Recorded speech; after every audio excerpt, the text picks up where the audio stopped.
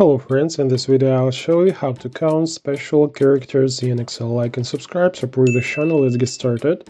We have such a range of data and our task is to count the number of certain characters in a cell. In the first cell we will count the letter B in uppercase, then the number 1, in the third the letter A in lowercase, and in the last cell we will count how many times the dollar sign appeared in the cell. We use a simple formula for the calculation. This formula works very simple. In the first part of the formula, the length function counts the total number of characters in a cell, and in the second part of the formula, this function counts the number of characters in a cell without a specific character.